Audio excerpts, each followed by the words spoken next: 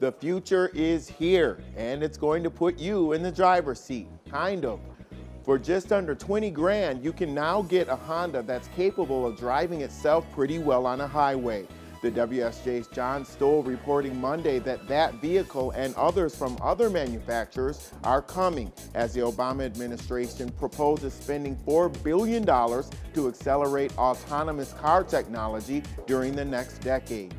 These new vehicles possess advanced driver assistance systems, which offer features such as lane keeping assistance, automatic braking, and adaptive cruise control.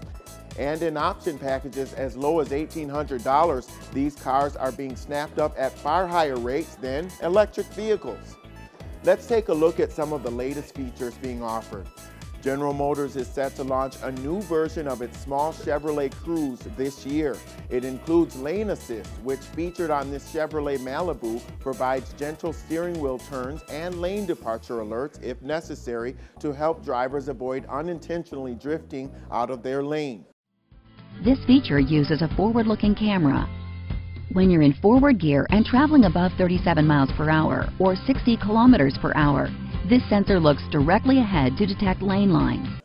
With the starting price tag of $20,440, the entry-level Honda Civic LX sedan has a similar feature called road departure mitigation.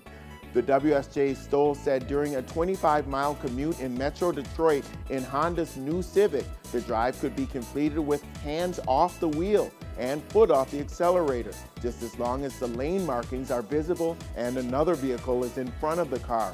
There are other features that come with these packages, all part of the push in Washington and among automakers to boost safety on the road. Traffic fatalities jumped 9% during the first 9 months of 2015 compared with a year earlier. Automakers are scrambling to help with distractions. Tesla, Mercedes-Benz, and GM's Cadillac brand are all accelerating autonomous technology, with Cadillac planning to introduce a Super Cruise semi-autonomous system on its vehicles next year. That said, automakers advise against treating these vehicles as self-drivers, given their technology is meant to reduce accidents related to distraction and stress, not replace the driving experience.